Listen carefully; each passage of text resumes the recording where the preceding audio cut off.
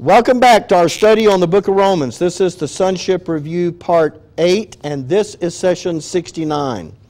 All right, as I said at the very end of the last session, faith is something that normally we think about that we have in God. But there are multiple times that Paul uses faith in a different way. I want us to look at them, and this is going to be a big improvement over what we did last time. So let's look at the different ways that we encounter faith. Here's the first one. Romans 3:1. What advantage then hath the Jew, or what profit is there of circumcision? Much every way, chiefly because that unto them were committed the oracles of God. For what if some did not believe? Shall their unbelief make the faith of God without effect? God forbid. I don't need to read any further. We got where we wanted. What is the faith of God? God's not saying He has faith in someone else to do something. This word, and we're going to define it, but when it's using faith in that way, it's not, and by the way, shall their unbelief make the faith of God, not faith in God. So if it's the faith of God, then there's something God is doing. That's right. And that faith, I'm just going to put it up here and we'll see it. But when the Bible uses the word faith in that way, it is not talking about God believing in someone. It is talking about His faithful, last week I called it His faithful performance. Or Him being faithful to do something He said He would do. And I know we don't today use the word faith in that way, but it is very common in your Bible, and it was not uncommon to use it that way back then. So let me just show this to you, so let's work our way through. So, that faith is not talking about God believing in someone else, and it's not talking about someone else believing in God. Instead, he says, Matt, can we just read the rest of it?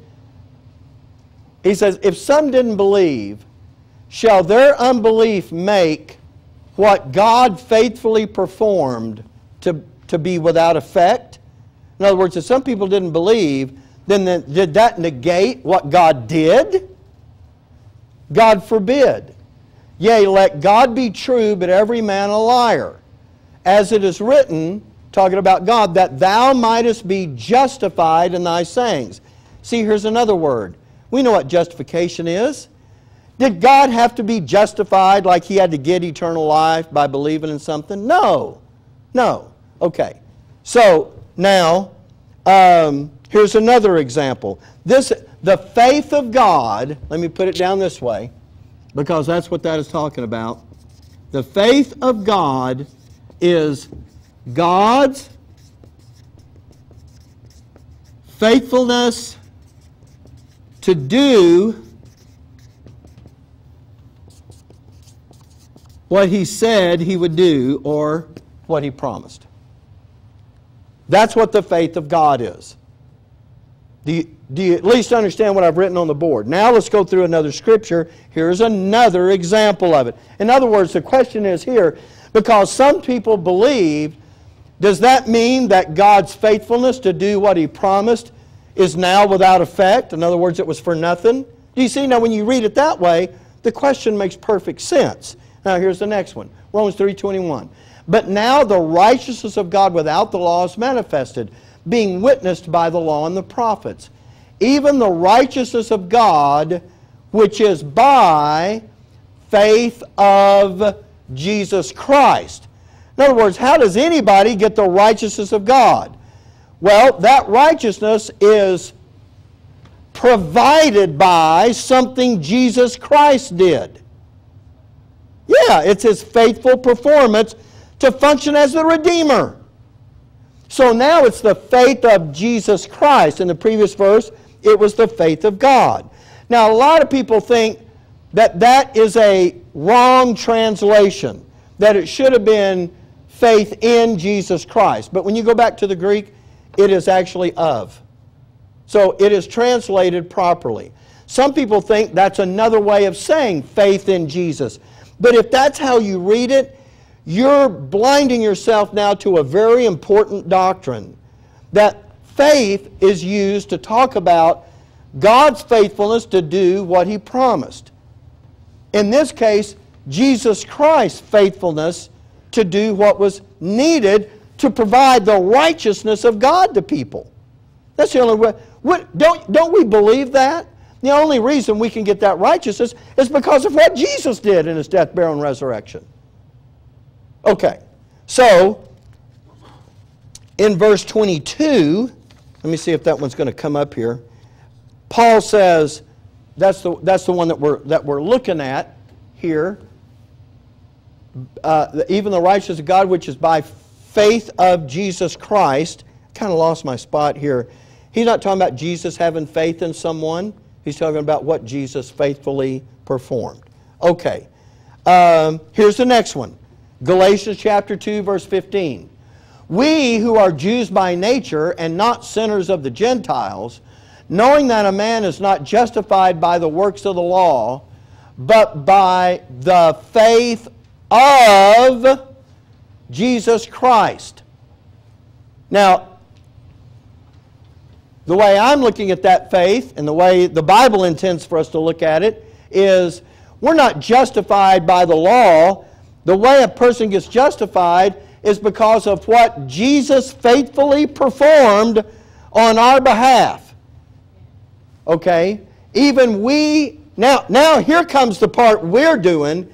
Even we have believed in Jesus Christ. See, we believed in Him that we might be justified by His faithful work, not our faithful work. Do you see? So this whole thing is about that. See, it might be justified by the faith of Christ and not by the works of the law. For by the works of the law shall no flesh be justified. So he's talking about the difference is, on one hand, people are depending on what they can do. On the other hand, we're depending on what He did. Do you see the difference? So it's His faithful performance. So, all right. Now, Galatians chapter 3, verse 22. But the Scripture hath concluded all under sin, that the promise by faith of Jesus Christ might be given to them that believe. Well, let's read my definition in. But the Scripture hath concluded all under sin, that what God faithfully promised to do was performed by Jesus Christ, and it might be given to them that believe. Do you see how he's using that faith? So when you see that preposition of, the faith of God, faith of Jesus Christ, then you're seeing it is their faithfulness to do what was promised, what was needed, what was necessary. Okay, so now that we've talked about that faith for a little bit, and by the way, you know what he's performing? He's performing that which we cannot do for ourselves. It's impossible for us to accomplish on our own. It's not, he's just helping us out. Okay, now with that in mind, that's the faith of Christ. When we look at the book of, in the book of Ruth, I'm going to give you a little aside here. In fact, I have this on the PowerPoint. I think I have it on the PowerPoint. I do not have it on the PowerPoint. It's in purple in my notes, which means it's supposed to be on the PowerPoint. In the book of Ruth, if you remember what that's about, it's about Ruth. Okay, I'm such a deep theologian. And Boaz is functioning as her kinsman redeemer. Now, a redeemer isn't always about sin. Sometimes it's about paying a debt that someone else can't pay. And so Boaz he's related to her, so he's her kinsman. And then he is going to redeem her. He's going to do that for her which she cannot do for herself. Jesus, for the nation of Israel, is a kinsman redeemer. How is he a kinsman? He came as a Jew. And we know about the redemption part. He is doing something to forgive their sins that they could never do on their own. I sure wish I had put this on the PowerPoint, because there are two requirements when someone, anyway, in the book of Ruth, you have these there were requirements for someone to be a redeemer.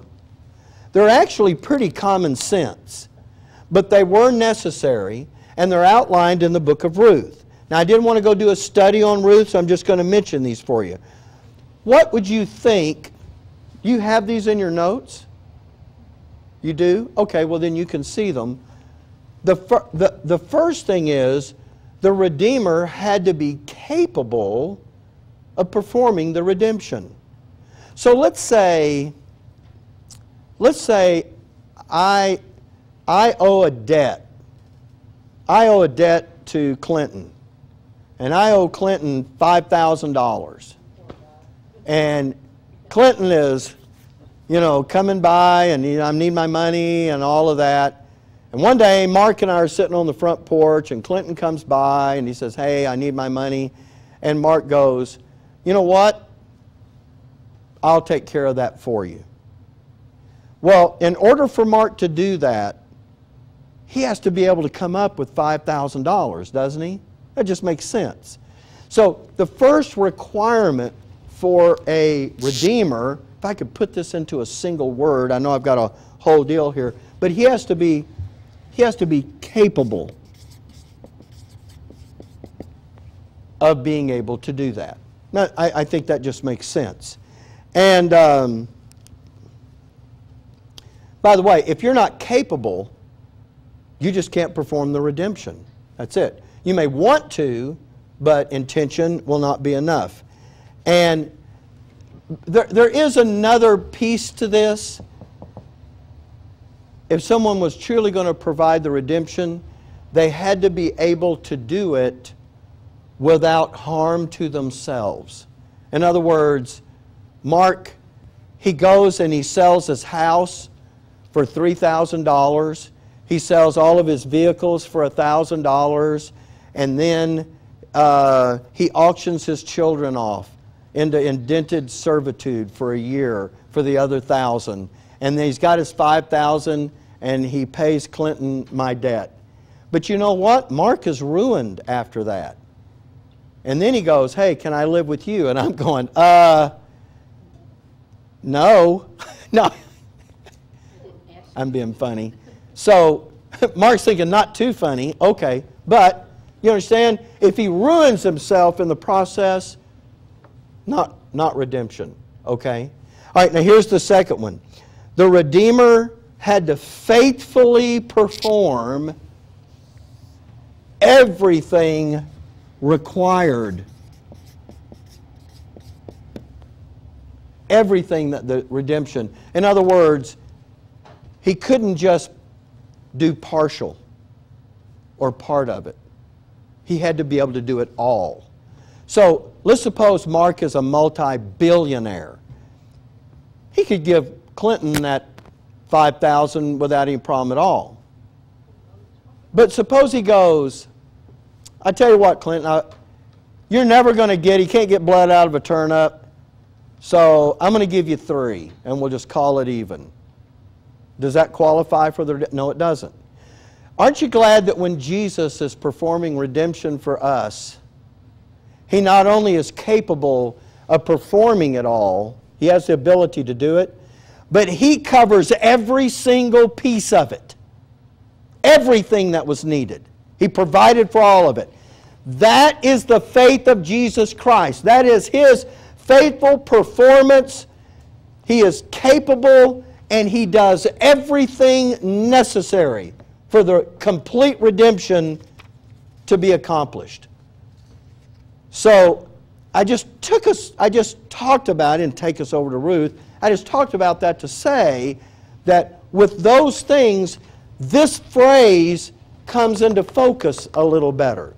So the faith of God is His faithfulness to do what He promised to do.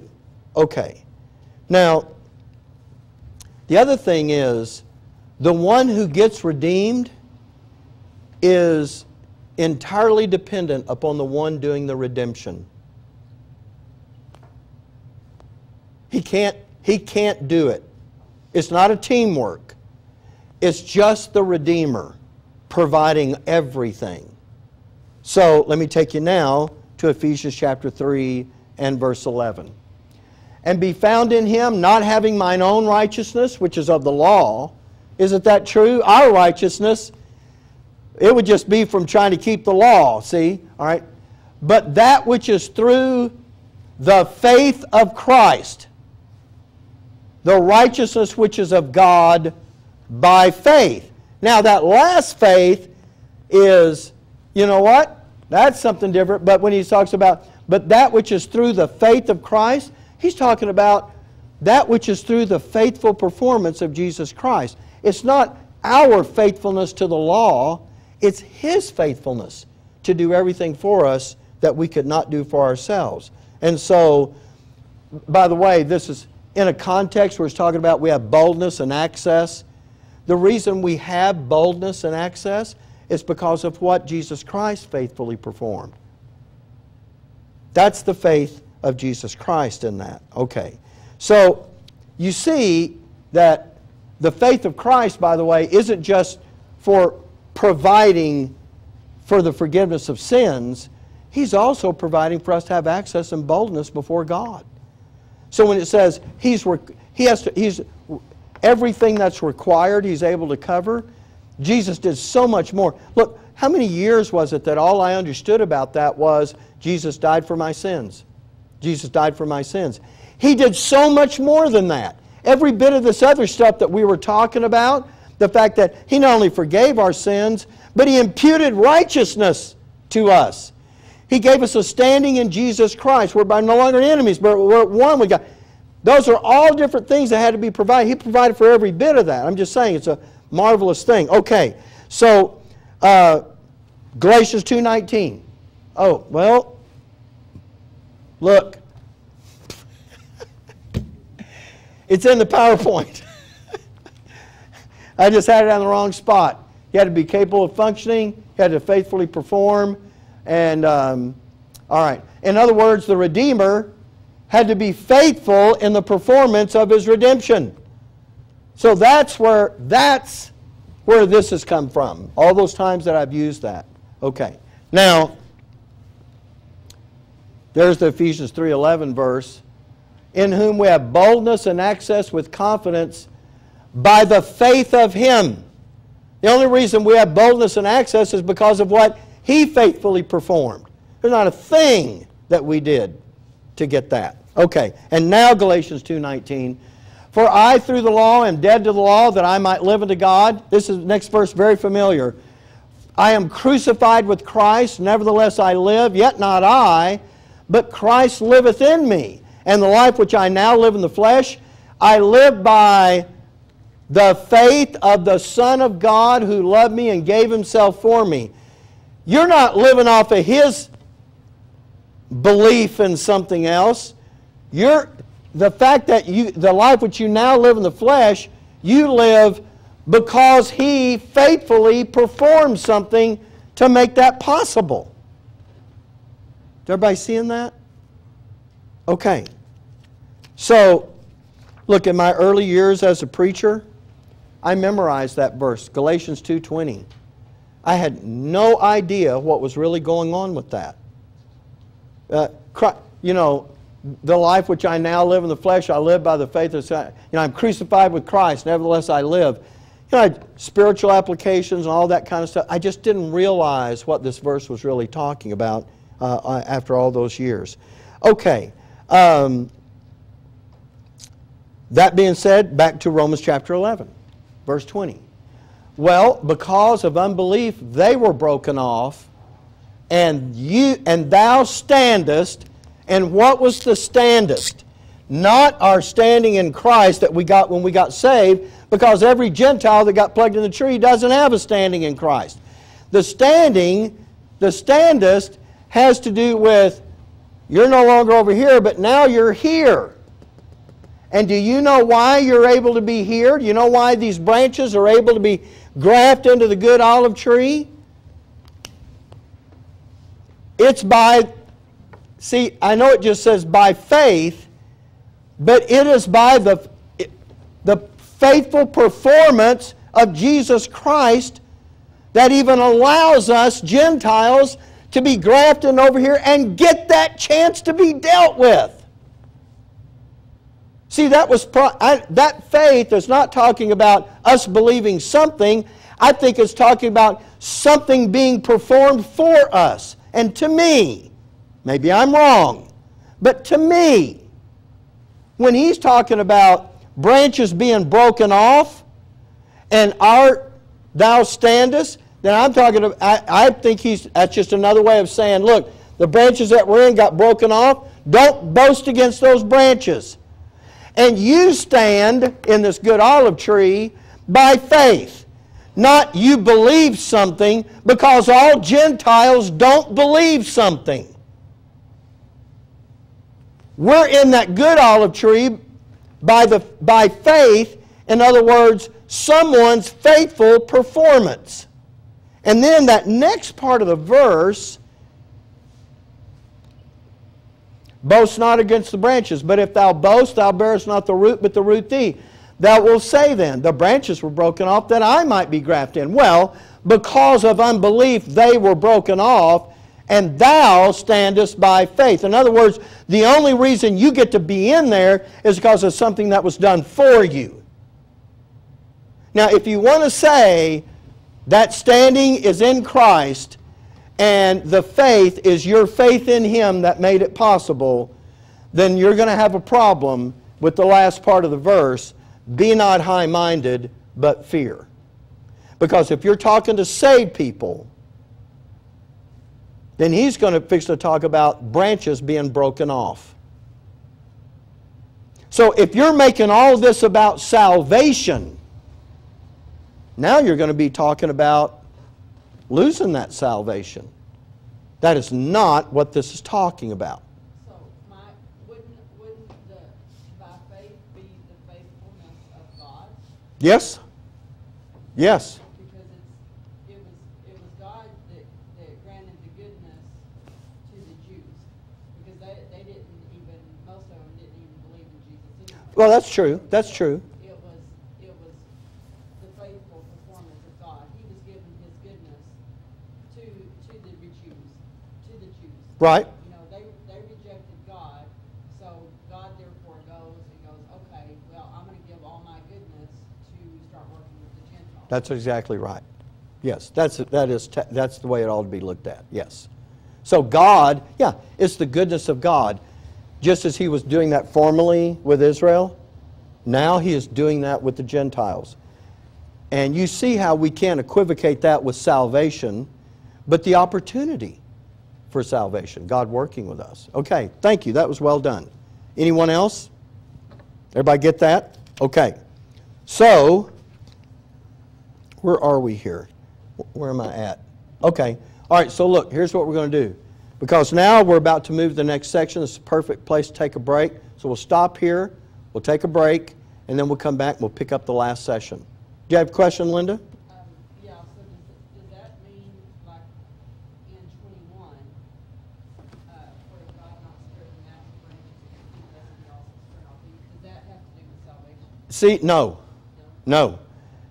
That's what, yeah, none of this has with salvation. And that's why, but see, if you say the standing is in Christ, now you're forced to see verse 21 as a threat against salvation. Yeah. But if you're talking to Gentiles in general, and they're not all saved, so you're not talking about salvation, what are you talking about? Huh? The goodness? All right. And along with that goodness, yes, what you're talking about is an end to the opportunity to be dealt with now by God. And see, isn't that different from the end of your salvation? Big difference. Milt? The way I see this up here is that the standeth by faith, they're talking about the branches. That's what it's in relation to, the branches. Are they broken off because of this, or are they broken off because of unbelief? That's why I'm looking at it. I see. So that the faith there is that if you believe, you'll be in there. You'll be in. If you do not believe, you'll be That would be, and that's a true statement. That's how Israel got broken off. That would be a true statement. Right. Okay. All right, so let's stop here. We'll take our break, and then we'll come back.